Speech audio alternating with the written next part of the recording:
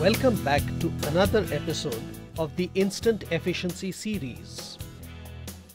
In previous videos, we have seen how to store and share documents using SharePoint document libraries.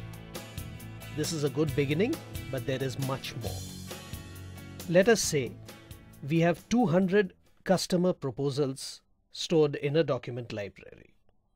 We want to know the total potential sales for next month. We could open each proposal document and manually tabulate the deal values, but even the thought of doing this is cumbersome. As always, SharePoint can help. The idea is simple. Make it mandatory to enter the deal value at the time of storing the proposal in SharePoint.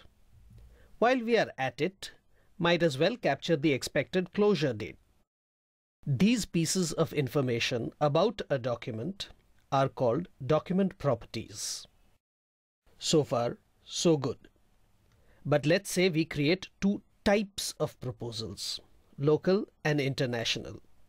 For international proposals, we need to capture additional properties like country and shipment type.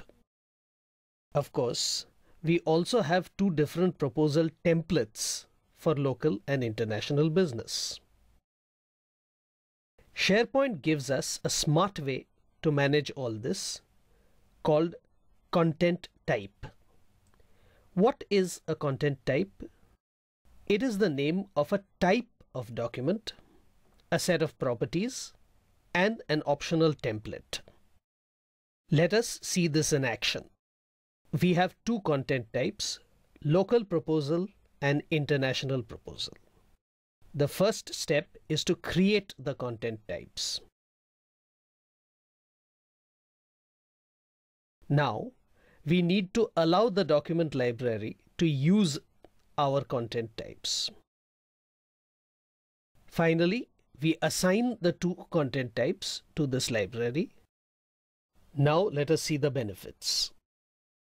SharePoint lets you choose the type of proposal you want to create. The appropriate template opens in Microsoft Word. This is a great way of standardizing your proposals. While editing the proposal, Word also allows you to fill in the properties. When the document is stored, properties are visible in the library.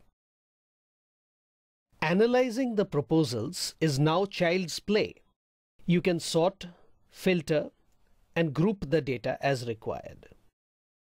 Here is how you can view proposals by country or pipeline by month.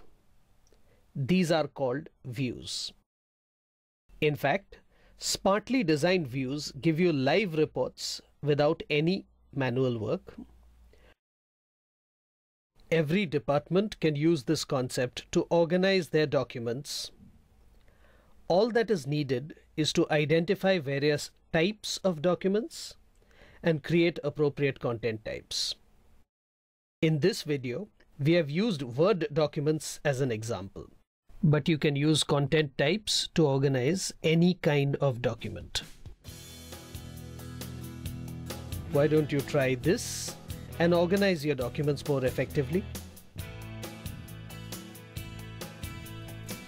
Do send us your queries and feedback. Thank you.